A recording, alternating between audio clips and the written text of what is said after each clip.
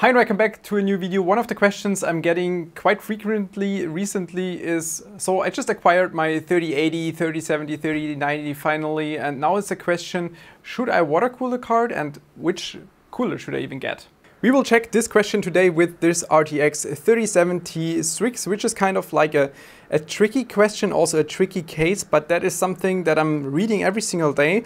And it's tricky because this is a very good aftermarket design from Asus, the Strix, with this beefy cooler. We have a ton of very good VRMs sitting behind it, and usually you're getting such a card because you thought that the Founders Edition would not be sufficient, I don't know, cooling wise or design wise maybe, I don't know, or probably also regarding the PCB components.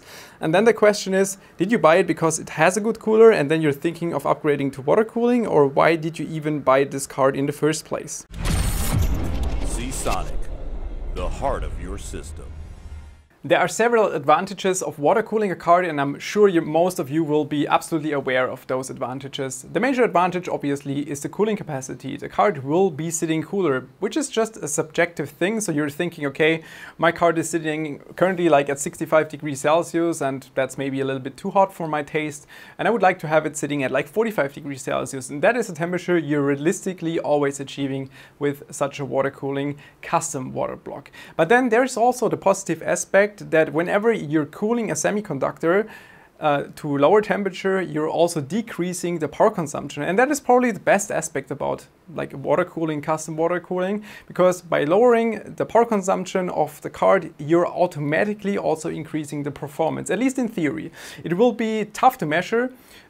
Just measuring the power consumption itself will be difficult due to the NVIDIA boost, but we can probably just check if there is like a performance benefit, because if we manage to keep the GPU colder, it should have less power draw and therefore a slightly higher boost, which is what we're trying to show today. To test the theory we were just talking about, we are using this Corsair XG7 custom water cooling block from Corsair.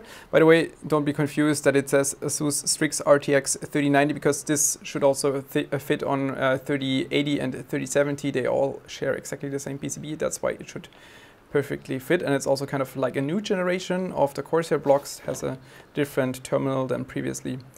Yeah, never used one of those before myself. That's why I also want to test this out of personal interest. Once again, we're running Remnant from the Ashes as benchmark in 4K with the Ryzen 9 5950X. We're hitting about 74 to 75 FPS in average and about 55 FPS in the 1% low. We just passed Times by Extreme GT1 after a warm-up phase of about 5 minutes. We have the score of 43.9 FPS, and now just to double check the frequency in GPU-C. On the left side, it was just right here. We had the warm-up phase, but now we have about 2010, 2025 megahertz for the GT1, and the temperature was usually sitting at like 62, 63, 64 degrees Celsius. The Corsair water cooling block should be made out of, let's say, 3 or 4 materials in general. The outer part right here, which is like black anodized, is aluminium. The cooling block part is nickel plated copper. Then we have some acrylic parts right here, and also like this part on the back right here is a plastic cover, which looks nice. I mean, yeah, in general, I like the design of those blocks. It's obviously, I mean, it has RGB if you care about that. But what I like the most about all those Corsair blocks is the fact that the thermal pads and everything is completely pre-installed, especially if you're not familiar with mounting those blocks. Like if you never did that before, if you're new to custom water cooling, then this is the absolute best feature about those blocks. You don't have to like care about, is this like 0.5 millimeter pad? Is this a 1.5 millimeter pad? Am I placing it in the wrong position? This is what I absolutely like, and I wish that EK and all the other manufacturers would do exactly the same. You have this cover on here, which is protecting like the thermal paste so you don't touch it, and that's it. You get it like that, you put your card on top and then you mount it on there. Yeah, well, you also have the backplate included, which you will put on the back obviously, but it is really simple. And it didn't even take 10 minutes. It is very straightforward. Just remove the cooler from your original card, like the original air cooler, then attach your cooling block from the front, and then mount the backplate, mount it with all the screws. You don't need any washers. They're all the same size, the screws, and there's also thermal pads on the back plate. Just peel off the film and then you're good to go. Very simple, very straightforward. Let's see what kind of temperatures we can get. The card is attached to the water cooling loop, and by the way, those Corsair blocks, they don't have a dedicated flow direction because they don't have this like central access point, whatever, to the structure. It's just flowing right through, so it doesn't matter if you have your intake or outtake on the left or on the right position.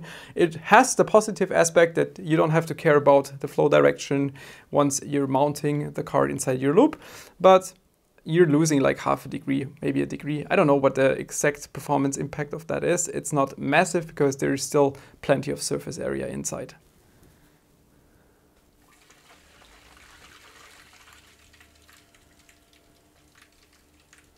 It's quite helpful that we have a lot of air inside the system right now, because that way we can see the flow perfectly inside this water cooling loop or inside this water cooling block. You can see the air or the water intake right here, and then through the structure and back out. But then you also have like on top right here, because this part between the copper and the acrylic is not sealed with like an O-ring, then you can see some air bubbles going right above this. It's like completely lost, the water which is going above here. And you also have some water going across here. You can see some like air and water going across here. They're all missing the structure also on the bottom right here. So technically it would be better if they added an additional O-ring all the way here and all the way like up here. This way they would force all the water through the structure, but now we're losing some percentage of the water. It's not going to be that much. It's maybe like, I don't know, like 5% maybe. But that is where you're maybe missing your last half degree or 1 degree Celsius if you're aiming for the best temperature possible. I just fixed the fan speed or the pump speed to 26% PWM speed, and that is probably what you're going to use in your 24/7 read, because this way there is no way you can hear the pump. And even in this configuration, you can still see some of the bubbles like passing through here, especially like passing through here on the bottom. So even with like lower pressure, it still happens.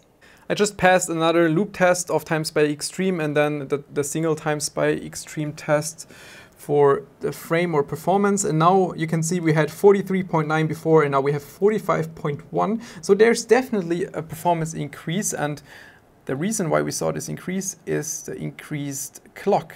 We went up from like 2010 to 2040 without manually overclocking. It's just due to the boost, due to the lower temperature, which results in a lower power draw. The temperatures are not the lowest I've ever seen on water cooling. It's like 51, 53. It's not the lowest, but it's definitely a good improvement. One thing I quickly would like to highlight, that's something I often see in discussions online, is if you have some like air bubbles stuck somewhere in the structure, especially on those GPU cooling blocks. And like right here, we have this bubble on top, and it just doesn't matter. It doesn't matter whatsoever. 99% of your cooling will happen due to the structure right here. And if there is some like copper exposed to air due to the bubble, yeah, it doesn't matter. Same goes to this one on the bottom. It will not affect your performance. It might not be perfect visually, but then you can just always rotate your system a little bit until all the bubbles are gone. In Remnant from the Ashes, to keep it short, results are exactly the same. 75 FPS average, and like 50 to 52, no, 49, 1% low. Yeah, could be measurement tolerance, but it's basically the same as before. The XG7 is definitely not a bad block. Especially when it comes to the mounting itself and the user friendliness, they did a very good job. You have all the same screws, like the thermal pad is pre-applied. You have a backplate included, which is also a good thing, especially keeping in mind that price-wise it's pretty much the same as all the other blocks from like EK and Aqua Computer, but you have a backplate included. But then on the other hand, performance-wise, it's probably not the best block out there. So if you're aiming for the best temperatures possible, then you should probably go for EK or Aqua Computer. You would probably have to check which one is the best. I'm not sure right now, but I've definitely seen better temperatures so far. And like just looking at the design, when you see all those air bubbles and like the mid-center structure and everything like that, there is definitely room for performance improvements. But if you don't care about that, which usually, I mean, it's not making a huge difference. If you have your card sitting at 46 degrees Celsius or like 50 degrees Celsius, your card does not care. But if you care, then you should look for a different block. Otherwise, thanks for tuning in and see you next time. Bye bye.